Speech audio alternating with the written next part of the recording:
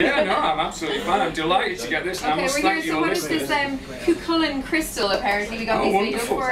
This So is does that mean I for, have to be careful? yeah, please don't drop it. That's what the foam is for. It doesn't bounce. Okay, so. So can I thank you, listeners? Yeah. Because I must admit, it's a great honour considering we wrote it in 1979. When you were 2. No, I was 20. Funnily enough. Did you Same know? age as my son.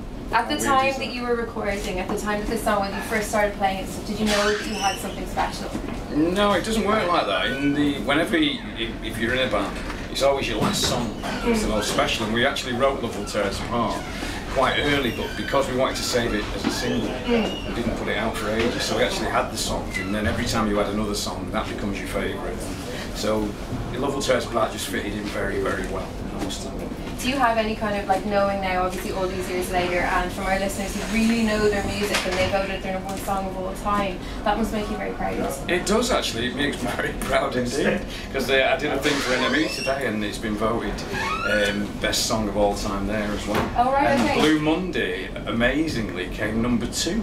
So double win. Yeah, it was a double win, and it was like, it's such a strange thing because it was so long ago, and yet like when you play it tonight, there's no time gap, you know, it's just really nice to see people really love it, and I must admit it's a pleasure to put your heart and soul into it, it really is. Do you love it or do you absolutely hate it? I've been playing it for so many years and everybody just kind of, it's one of those songs that has really stood the test of time, but what I think it's for Joy Division, it's a gateway song. You hear that song from like an older brother or at a party or something, and you go back and discover the albums, but does it bug you that everyone screams for you to play it at gigs and stuff? No, there's only one song that ever bugged us actually as a group, and it was always Blue Monday.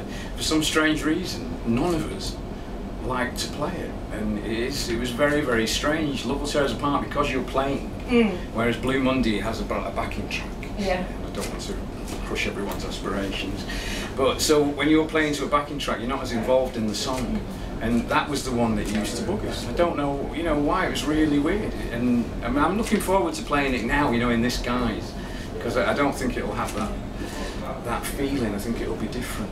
Blue Monday, though, at the time it was a backing track that changed music. It changed the way dance music was recorded. It made people sit up and go, what? No, there was drummers in their bedrooms going, what's happening here? Why can't I get this to work? And it just changed everything. It was quite poignant actually, because we actually stole the drum riff off Donna Summer, who died last week. So that was really strange to think that you had that sort of connection with it. But no, I mean, it still sounds fantastic. I was doing a Hacienda gig on Bank Holiday Monday, and I saved it till the end and played it at the end, and it still sounds fantastic. So I must admit, if I'm going to pat myself on the back, do it.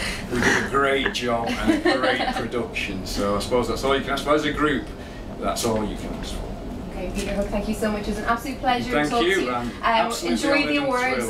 Demand Enemy, put it right in the middle of the mantelpiece. It'll be going right there. My daughter will make sure. Thank you, and thank you again. Bye. I had a very quick set with brilliant. Thank you so much.